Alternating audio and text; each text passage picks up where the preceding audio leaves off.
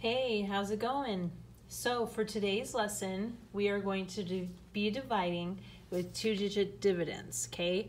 So let's first talk about what a dividend even is, okay? And here's some important words you also may hear in the lesson today. So a dividend is basically the number that you're dividing from, the number that's in the inside. The number on the outside is called the divisor. And our answer is a quotient, okay? So if you ever hear quotient, that means you're gonna come up with an answer to a division problem, okay? Another word you may hear, you may not have it every single problem, but you may hear it for some problems, is a remainder. So a remainder is basically whatever's left, okay? So once you divide everything out, you might have something left over, and that's what a remainder is. And the way that you abbreviate remainder is you can put an R, okay? So an R and then whatever it is that's left over, okay? And you'll see more of what a remainder is later on, okay? But just know for our lesson today, the number in the inside is going to be 2 digits, okay? Later on it will be longer, but today we're gonna start with something a little bit smaller to work with, okay? So, before we even divide, it's important to know what all the steps are for division, or for long division, you might have heard it called. So, it's DMSB, and which means divide, then you multiply, then you subtract, then you bring down. There's many ways you can remember these steps, okay? You could do don't miss school bus, dad, mom, sister, brother, does McDonald's sell burgers? There's so many different ways you can remember the steps for long division, but you do whatever helps you, okay? But it's just really important to know these steps though. Okay, so let's go ahead and start with the problem. And we will go through those steps and I will show you how we do a division problem, okay? All right, so we have our 2-digit dividend on the inside. This is our divisor, and we're trying to come up with a quotient. So, step 1, you're going to divide, okay? So we are going to divide the 3 into our very first number, which is a 6. We're not going to worry about any other numbers, just worry about the first one first. So, how many times does a 3 go into a 6? It goes in 2 times. So we write it right above the 6 because the 3 goes into the 6 2 times, okay? That's step 1. Step 2 is to multiply. So now you are going to take these two numbers right here and you're going to multiply them. So 3 times 2 is 6. So you'll write it right underneath the number we've been working with, which is the 6, right? 3 times 2 is 6. Next step after multiply is you are going to subtract. Okay, so now we subtract 6 and 6.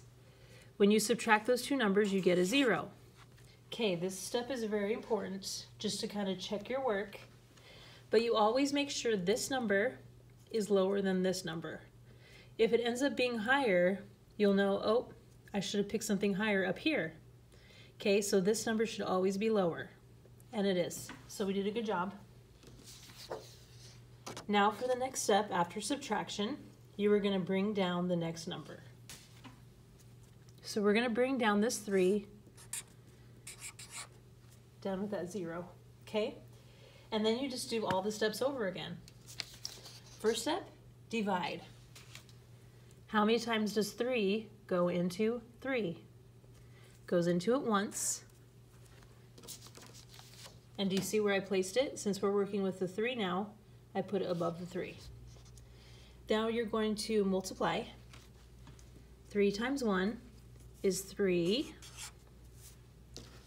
Next step after multiply is subtract. Do we have any other numbers to bring down? We don't. And since this is a 0, we do not have a remainder. So remember how I talked about remainder? Let's say we had like a 2 or a 1 or something. We would then write remainder, whatever it was we were left over with, okay? Since we have nothing left over, there's no remainder. and our quotient or answer is 21.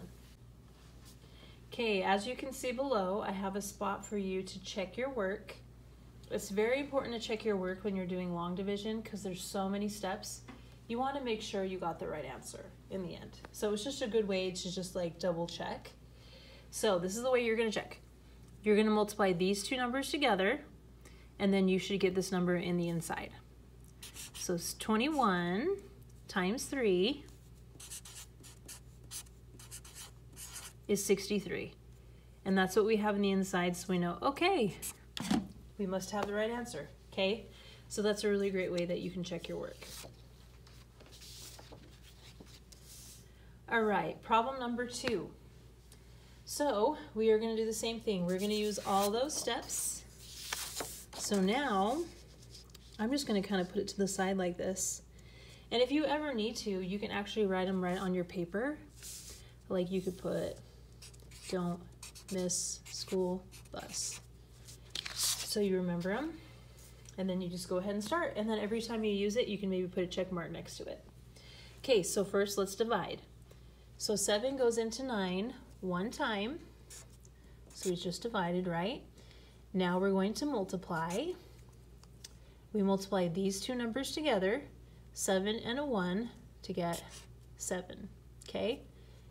Now we subtract and get 2. Okay, then you bring down your next number. Do you see how this was actually, it wasn't a 0, it was a 2? So instead of this just being a 6 we're bringing down, we brought down the 6, but what number is it now? Now it's a 26, right? Because we had 2 left over. So you leave the 2 there, you bring down the 6, and it's now 26. So now we're going to decide how many times does 7 go into 26. And 7, by the way, we're dividing. 7 goes into 26, let's see. 7 times 1 is 7, that's not enough. 7 times 2 is 14, not enough. 7 times 3 is 21, that's pretty close. 7 times 4 is 28, which would be too high. So let's do 7 times 3, which is 21. Now we're going to subtract.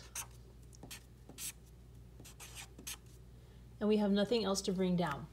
But do you see how I have a 5 there? So I actually will have a remainder on this problem, okay? So I'm going to put an R and 5. So my answer is 13, remainder 5, okay? So again, if you're ever wondering like, what do I do next? Use this, and if you need to check them as you do the steps, that can help you like keep things straight if you need to. So just remember those steps and it'll help you a lot, okay? It's really important to practice those steps a lot. Okay, now let's check. So to check, we are going to multiply 13 by 7, and I'll show you what to do with this remainder. But 13 times 7, let's do that first. And we get 91. So the remainder is 5, so you just add that in. And get 96. Did we start with a 96? We did, so we know, okay, I must have gotten the right answer, okay? So again, if there's a remainder, you multiply these two together and add that with it, and you should get this number in the inside, okay? All right, so those are the steps for long division. Divide, multiply, subtract, bring down. Once you go through the steps, if you still have numbers left, you repeat the steps again, okay? So you just keep going and going until you're done bringing numbers down, okay? All right, okay, good luck.